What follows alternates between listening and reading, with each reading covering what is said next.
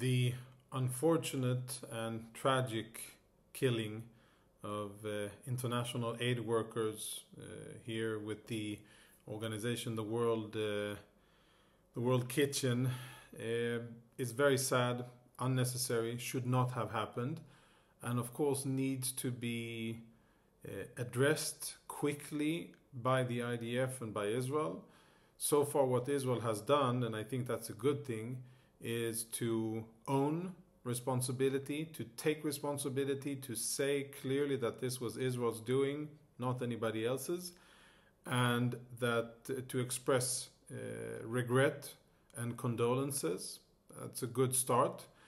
Now what Israel needs to do in order to allow aid organizations to go back and work and do their absolutely crucial work of providing food to Palestinians who have been living for more than 17 years under Hamas oppression.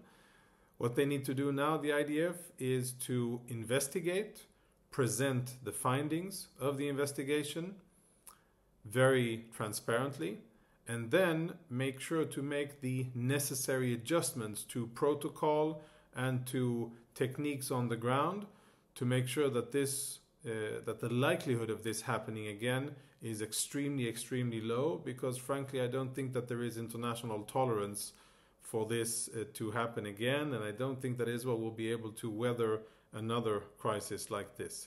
It's a sensitive time, it's a crucial time, and looking at the big picture, it's even more so sensitive from an Israeli perspective, because Israel wants to get rid of UNRWA, the UN Relief and Works Agency, which is nothing more than a front for Hamas. At this stage, it has been basically reduced to that.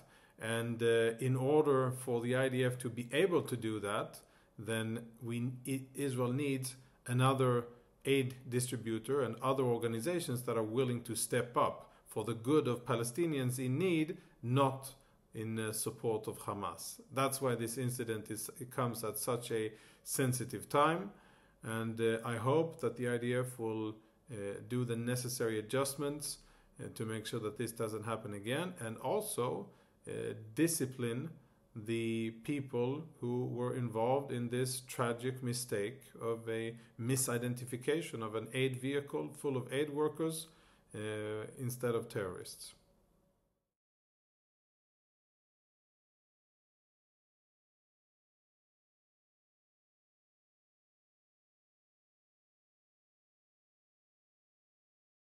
I was a reserve officer who reported for duty on October 7th, the 9th of October 7th. I reported for duty. I understood that this was going to be a long and horrible war that would take time. It wouldn't be a short operation. And I called my friends in the IDF spokesperson unit and said, what can I do to help? Where do you need me? Do you want me to go down south and take international media to show them what's going on down south? Of course, at the time, nobody really understood how bad the situation was, so that's why I proposed that. I didn't know that the south wasn't safe to go to, and it wouldn't be safe for 3 or 4 days until the IDF finally got a handle on the situation. But what I offered was, do you want me to go down south? Do you want me to come to the HQ and help you there? What do you need? And they were under tremendous pressure, and of course, probably the most challenging environment, and they didn't really tell me what. And then I said, afterwards, I said, listen, what you will need, I told the current spokesperson, is for somebody to give you a few hours of rest. So what I offered the current spokesperson, Lieutenant Colonel Richard Hecht, is I'll do the night shifts so that you can get a few hours of sorely needed sleep, because this is going to be a marathon, a long haul. And if you are to manage this and to do it well, you need to sleep. Believe me, I've been there and I've done it, and I know what it is to try to be a spokesperson without sleeping. It doesn't end well, and that's why I will gladly do the night shifts. That's how 3 months of reserve duty started, with me basically volunteering to do the night shifts. And I didn't think that there would be so many interviews and such a demand, but it turns out that prime time East Coast and Central US time and morning shows in Australia and a bit of international, India as well. And at the end of 3 months, I'd done hundreds, if not more, of interviews and briefings, dozens, if not hundreds, of online briefings on the IDF social media accounts, Twitter, YouTube, and Facebook mostly. And I had the opportunity to go to Shifa, the Shifa hospital, and expose a few of Hamas's lies and how they are endangering civilians there, and show that to the world. So it was 3 months of reserve duty, very intense, quite challenging. We're now almost 6 months into the war, and for 3 months I've gone back to civilian life. I'm currently a senior fellow at an American think tank called the Foundation for Defense of Democracies, based out of DC. And I continue to speak on behalf of my people and my nation, not behalf of the country and not behalf of the military. I'm not in any official position. I see myself as somebody trying to help and to communicate our perspective, our situation to people that are honest enough and kind enough and willing to listen. And you mentioned Shifa Hospital. There have been 2 major IDF sort of incursions into the hospital. Can you talk about the first one and the second one? Yeah, very, very different, by the way. So we have to explain a little bit about the situation in the Gaza Strip before we go into the details of Shifa. So the Gaza Strip, when you look at it, if you had a bird's eye view or a Google Street view of Gaza before October the 7th, what the naked eye would see is a Middle Eastern Arab society. The typical square buildings, a lot of neglect, a lot of underdevelopment. Some areas are very posh and developed and nice. The areas where Hamas officials live and those that are close to Hamas, they have quite convenient lives, like in the Rimal neighborhood in Gaza City, but not only. But then you have squalor, poverty, dirt and disrepair in many parts of the Gaza Strip. What you don't see are any military bases. There's no, perimeter with a armed guard at the entrance and a gate that says, "Welcome to Camp, Salahuddin, headquarters of Hamas in Gaza." And you don't see anything the likes. You don't see this is the main storage facility of Hamas, this is our logistics, this is our weapons depot. There are no signs and there's no official military infrastructure. Everything is embedded within the civilian population. Everything is within civilian infrastructure. And the hospitals in Gaza, we know that now with the benefit of hindsight, but we assessed it before, hospitals were really pivots and hubs of Hamas activity. They, in their analysis of themselves, the terrain that they have, and of their enemy, of us, what we are limited and restricted by, basically international law, and that we do not target humanitarian facilities like hospitals, like schools, like mosques, like UN facilities. That's exactly where Hamas chose strategically, systematically to position its most important assets, either in schools, hospitals, mosques, and UN bases, or underneath, in tunnels underneath. So when we speak about Shifa, we are speaking about a compound that Hamas built underneath the hospital and an overt presence inside the hospital, above ground, in the various clinics and buildings, including in the administration. And for many years, Hamas operated using Shifa. We saw it on October 7 that they brought Israeli hostages to Shifa. One of them was unconscious, the other one was conscious, and they were treated at the Shifa hospital knowingly by the medical staff. And Israel exposed that afterwards with the CCTV footage. So Shifa, we called it, and I think in hindsight, this wasn't the best wording. We spoke about the headquarters, and there was a significant buildup before the first time that we took the Shifa hospital of a Hamas headquarters in Shifa.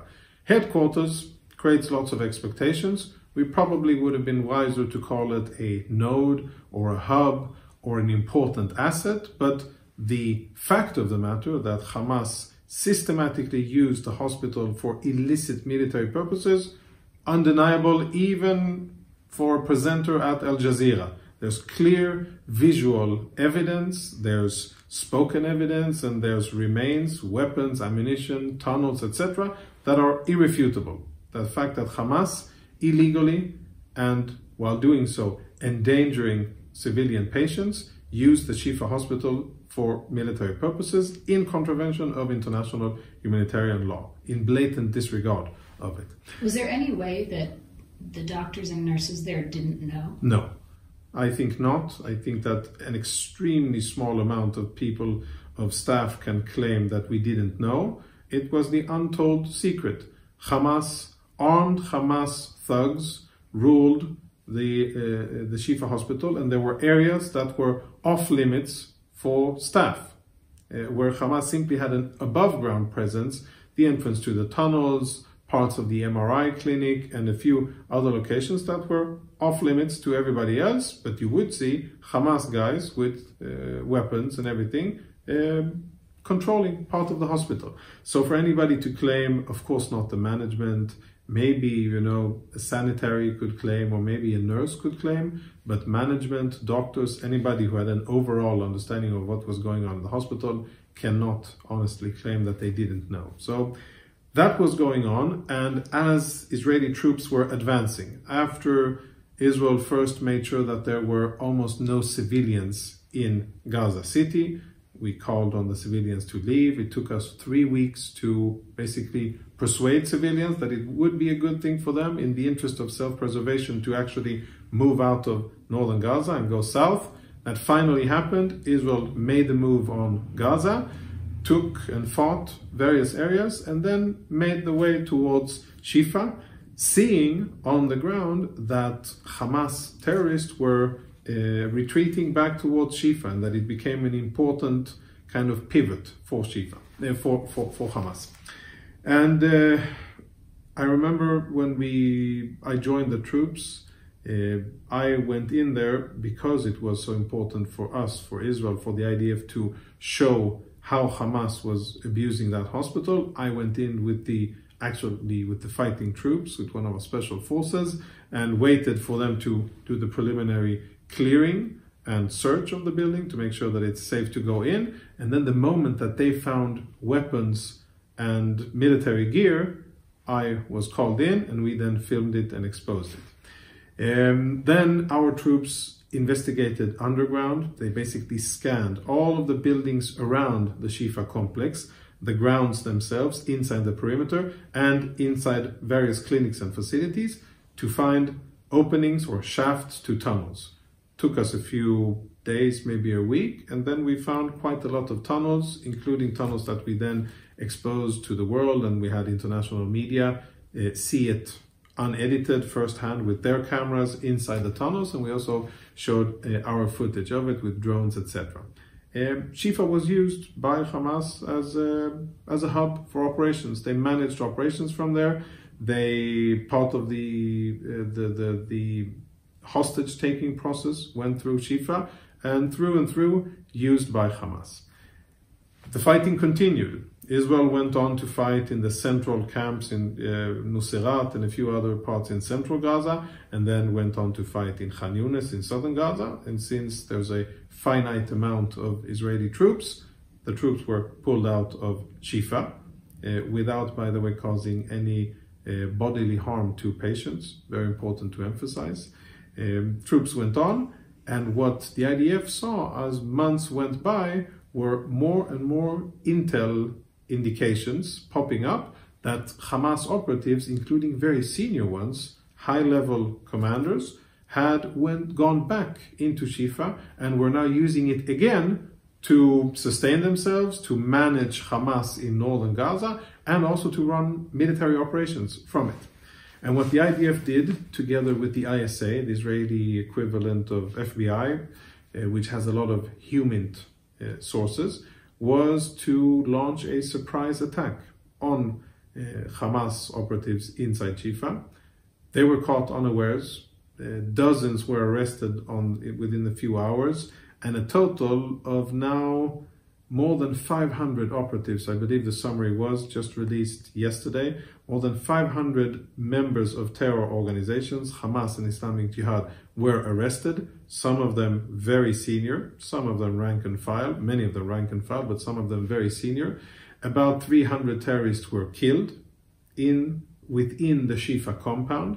Lots of weapons were found, dozens of AK-47 ammunition, RPG launchers and their ammunition, explosives, millions of shekels in funds that Hamas was either distributing from there or storing there in order to manage its operations in northern Gaza and to go back to governing Gaza by using money.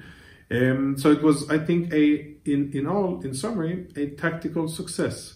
It indicated to Hamas that nowhere is safe. You can hide in a hospital, you can hide in a mosque, you can hide in an UNRWA school in or above it, you can hide underneath UN headquarters, UNRWA headquarters. Nowhere is safe. We will get to you. Israel will get to you wherever you are while respecting and fighting according to international humanitarian law. In the action in Shifa, not a single patient was killed. Yes, there is structural damage because Hamas fought against Israel, and wherever there was fighting, eventually there was structural damage. But at the end of the day, not a single Palestinian was killed. And today, I read on CNN a horrible story. The headline is just atrocious, blaming Israel for millions of things that we haven't done. And then, I think paragraph 8 or 9, buried deep down behind the lead, is actual first-hand testimony of a Palestinian who was present in the hospital saying, yeah, I saw dozens of Hamas and Islamic Jihad gunmen. He doesn't call them terrorists, he says resistance or fighters, but he says, I saw dozens of Hamas fighters inside the hospital when the Israelis came and they fought against the Israelis. This was, buried down deep in the story. And the story was all about the destruction, etc. Yes, the pictures now, when you look at Shifa now, yes, there is destruction. But that's what happens when terrorists use infrastructure in order to fight, sadly. And important to emphasize, no loss of life. There were hundreds of patients there, Palestinian patients. None of them were wounded or killed. And I think that is a tremendous tactical achievement that I hope the IDF will be able to emulate itself in other operations that it will continue to do in the Gaza Strip, maybe in Lebanon, but we're focusing on Gaza now. And I'm sure that other militaries will have a good look at how the IDF was able to go into a very sensitive area, fulfill its mission of arresting or killing terrorists, taking weapons, taking funds, and doing it without killing civilians. And I think that's commendable. When you said earlier that it was like 3 weeks of evacuating civilians from the north, there were a lot of stories of civilians being killed on their way in the humanitarian corridor. Can you talk a little bit about how that happened? Let me tell you an interesting story about an encounter I had with a New York Times reporter. I won't say her name, but stationed out of Cairo. There were two mysterious explosions on the Salah ad-Din road, which is the main thoroughfare of the Gaza Strip. It's the main road. It goes from north to south and basically connects with Rafah in the south, and it connects with the Erez crossing into Israel in the northern part. And it's the main road. That was the humanitarian corridor. That's through that road most Gazans evacuated from northern Gaza. That was the designated area, and that's where we did not attack in any circumstance or scenario. There were two mysterious explosions. One of them, there was a truck involved, and the second one was a convoy of vehicles, and there were reports of dozens of Palestinians killed. The knee-jerk response was, and the first headlines in BBC, New York Times, and the other usual media outlets that are very harsh on Israel and sloppy in their professional standards, were Israel attacks humanitarian convoy, X killed. I don't remember the number that they quoted. And we, of course, they were kind enough to ask us before they printed, and we started checking and investigating. Had any of our troops ground troops, air troops, naval, had anybody struck, artillery, had anybody struck in that area, and is there a chance that we had inadvertently killed civilians who were trying to evacuate, which was of course contrary to our strategic needs, because we wanted people to feel safe and to evacuate. It took us 3 weeks to evacuate all of them, and of course it would have been counter-effective for us, for them to be afraid and not to feel safe to evacuate. The ones who would benefit from that, and I'll get to that later, is of course Hamas. So there were these two mysterious explosions. We started looking into first our military information that we had, checked the Air Force, artillery, tanks, infantry, Navy, anybody that has anything that can cause substantial damage and loss of life. Did anybody fire? Were there any rounds that went astray? Any bombs that are unaccounted for? No.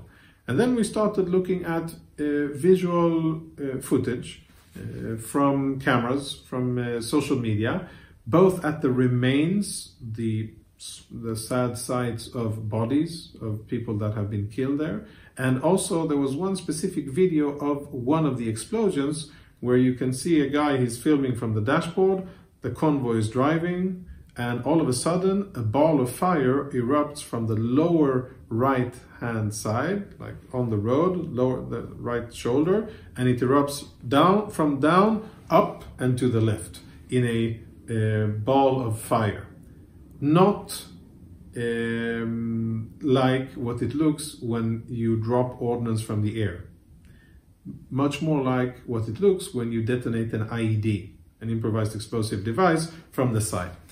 Looking at the bodies of the casualties, they also did not look like what we see happens to a human body after it is close to an explosion by air-dropped, air-delivered ordnance. In terms of the type of injuries, the color, I don't want to get too graphic, but it didn't look as if they had been killed by something dropped from the air, which is how we deliver bombs.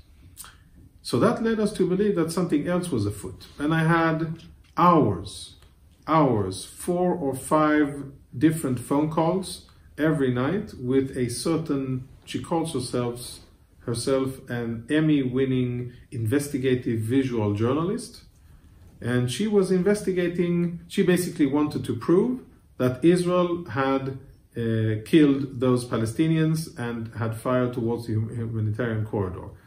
I was trying to make the point that we actually hadn't, and that she should be looking elsewhere and asking other people questions as to who would stand to gain from civilians being killed while they're trying to evacuate. And of course, it's a very easy answer. Hamas stands to gain. They did not want people to evacuate.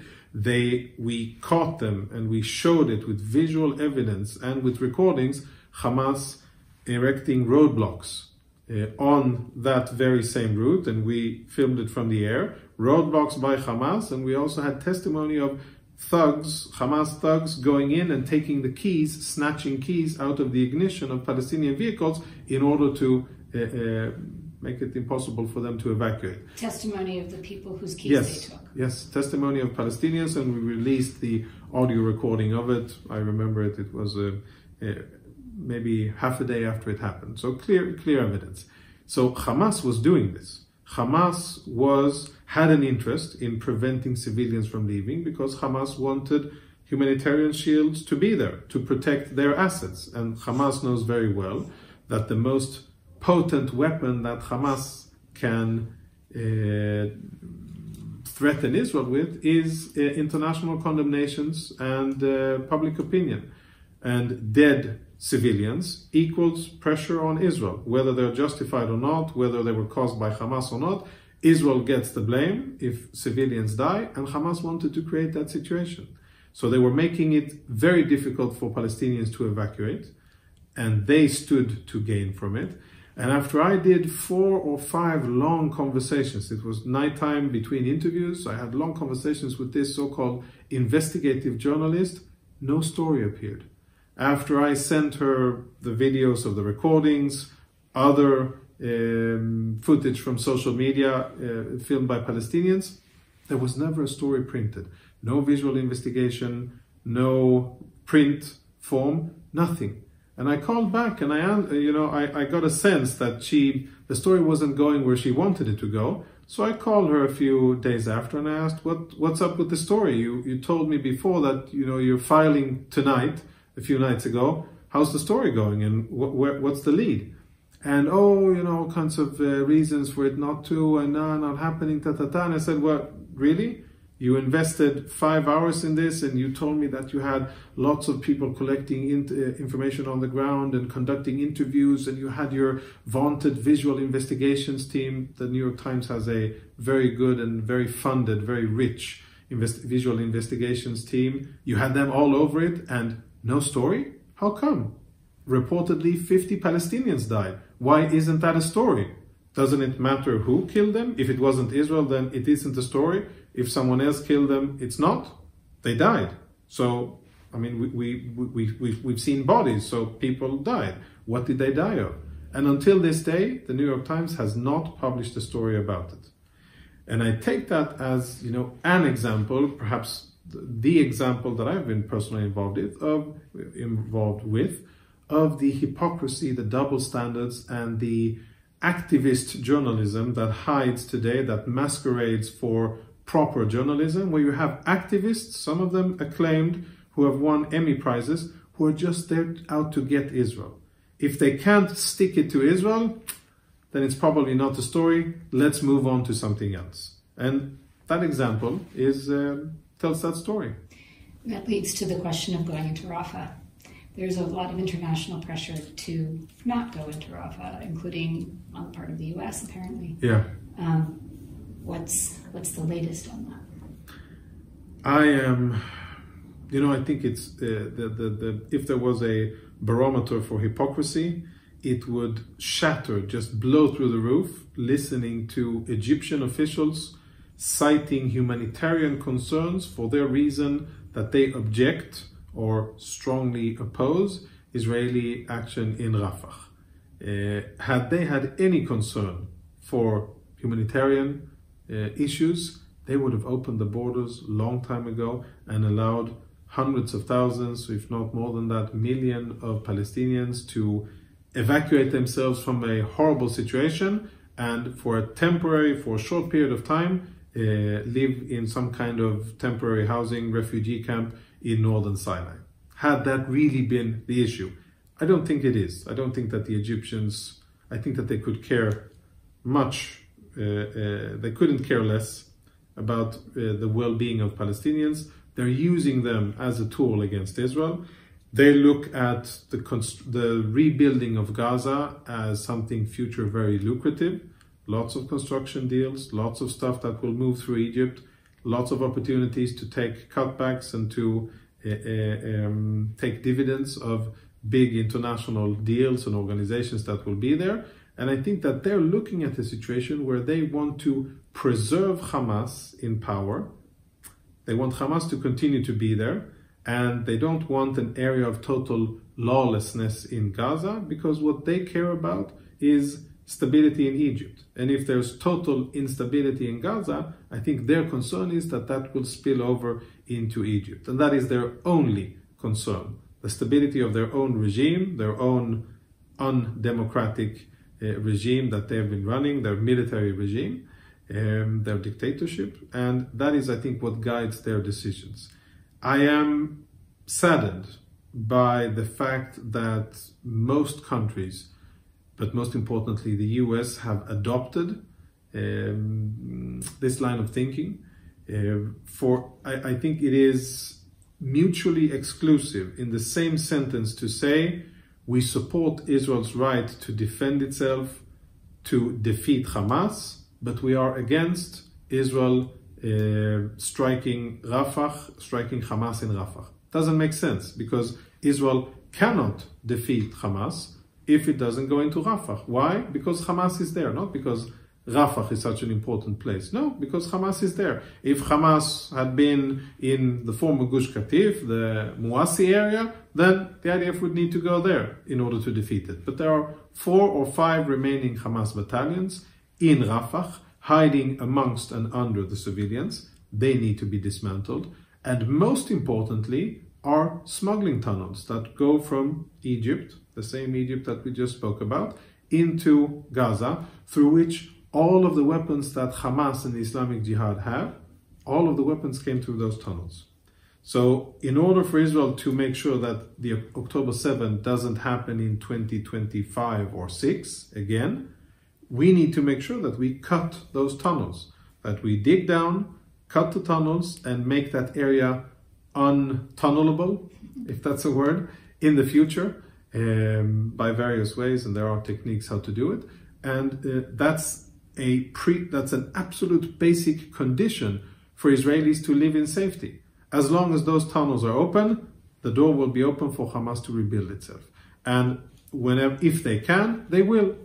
Because we're not going to defeat the idea of Hamas. We're not going to defeat the idea of radical, barbaric Islam. We're not going to defeat the idea of ISIS or the idea of Hamas. They continue to live on even after they are defeated militarily. So we have to make sure, Israel has to make sure, again, in order to prevent an October 7, in order to defend its civilians, that's what it's about. In order to do that, Israel has to cut the lines of supply of Hamas and the Islamic Jihad. And there's no way to defeat Hamas without doing that. Now, another level of complexity, when Israel, not if, when Israel will go into Gaza and deliver a strong blow against Hamas, that won't mean that the fighting will be over. We'll defeat Hamas in Rafah. We'll cut the tunnels.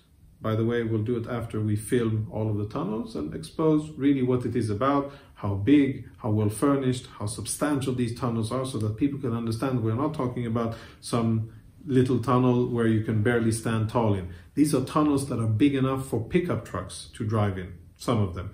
Big, serious commodity tunnels. And once Israel will do that, then there will still be fighting, because there will still be Hamas fighters and terrorists scattered around the Gaza Strip, and I don't think that they will surrender. They will continue to disguise themselves as civilians when necessary and take arms when the opportune time avails itself. And we will have months, if not years, of what I would think would be low or mid-level intensity fighting in the Gaza Strip, even after we take Rafah. But to leave Rafah is basically saying we want Hamas to continue to exist and to see the light of day as an organization, both as a military power and as a political organization and as sovereign in Gaza, and we don't want Israel to win. When anybody says ceasefire now, without returning the hostages, Hamas surrendering, that means Hamas wins, Israel loses, and it was all for nothing from an Israeli perspective, and a tremendous achievement for Hamas. And those who say, no, you mustn't take Hamas because of civilians, because of whatever, they're basically saying, we want Hamas to win.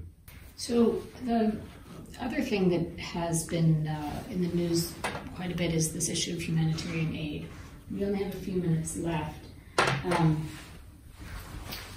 What's the truth about the humanitarian aid? What was the humanitarian aid situation before October 7th? What is it now? And what is the media getting wrong? The first and most important truth is that there is no famine in Gaza.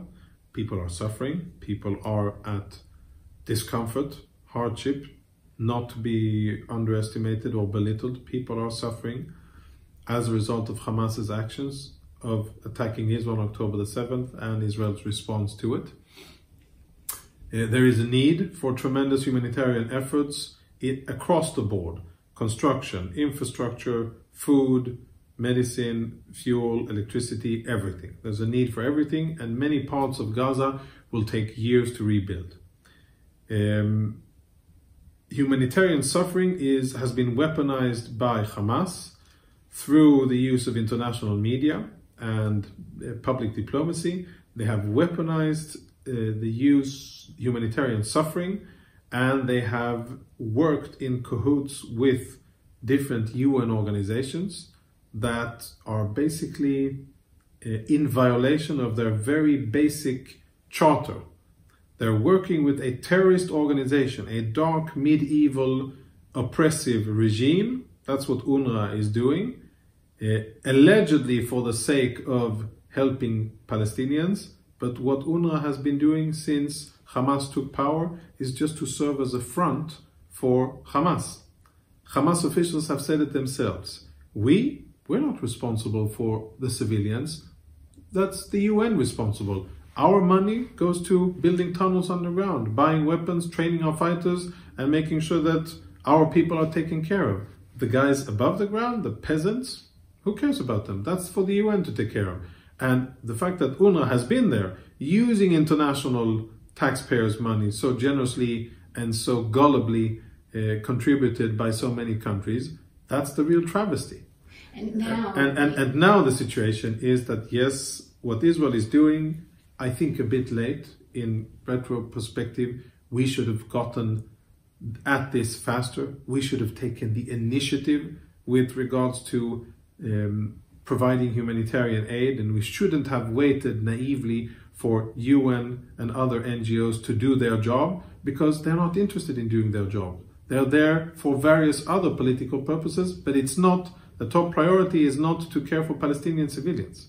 It is many other things. Self-sustainment, supporting Hamas, ruining it for Israel, many other things, but it's not caring for Palestinian civilians.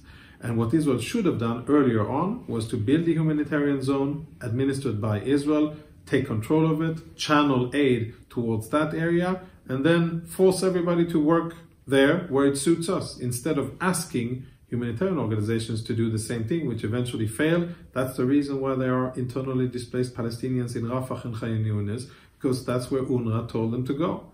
If we had built a good initiative, a realistic, solid, earnest initiative, people would have gone there. Hindsight. But what's happening now is that the biggest challenge is the delivery inside Gaza. Lots of aid is coming in. It gets to UNRWA or other facilities, or it gets across the border into Gaza, and then it is stuck.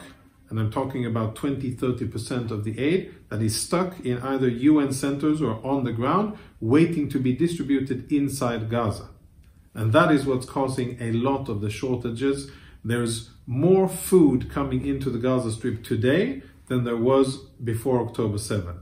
Many people do the lazy comparison of, oh, you said that there were 1,000 trucks coming into Gaza before October 7, and now there's only 250, 300. Yeah, of course, but before it was also clothes, construction material, aggregates, bulk material for agriculture, and many things that take a lot of loads. But food, there's more food and medicine coming and water coming in now than there ever was. So to claim that Israel is obstructing or Israel isn't supplying enough, that's propaganda and lies against Israel, very clearly focused at undermining.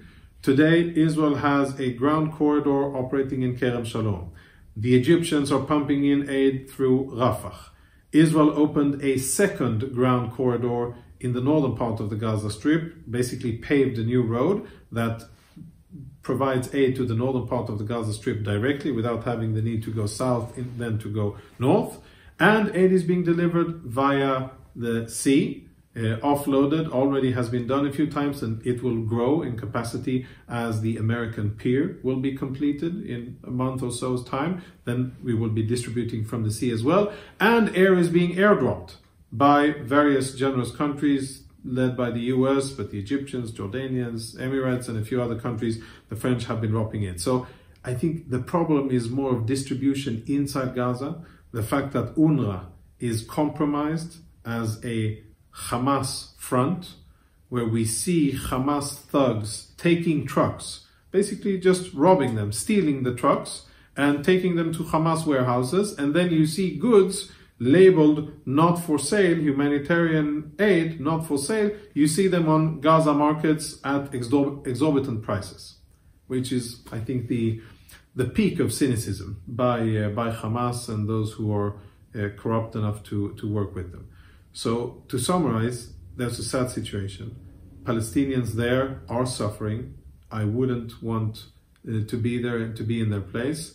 But this is a result of choices made by Hamas, by their priorities, and by the fact that they launched the attack on October the 7th. Israel is, I think, started late, but now catching up in terms of taking initiative of the humanitarian situation, and Israel won't have a choice but to own the problem, because all of those organizations who are getting paid for international organizations from international taxpayers' money, they're not doing that job, sadly. With 1 minute left, what last thing should people know? At the end of this, Israel will defeat Hamas.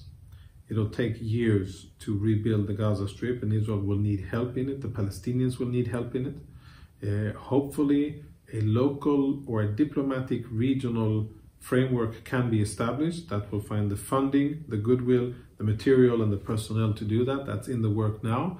But I think that as long as Israel doesn't hold Iran to task, Iran is the source behind this. Iran is the organization and the country that funds arms and fuels instability and violence in the Middle East. They have more than 20 proxies all over, 7 of them along our borders, with the specific intent of killing Jews. And as long as we don't change our strategy and hold their feet to the fire, and there's many ways of doing that, then I think they will continue, and we will see many more years of suffering, of fighting, of death, and of killing. And I don't want that, not for my children and not for the Arabs who live on the other side of the fence. I wish them well, but I wish myself and my kids well, and I want us to live here in peace and prosperity. The only way we can do that is by addressing the source of violence and instability currently in the Middle East, and that is the Islamic Republic of Iran. Thank you very much. Thank you.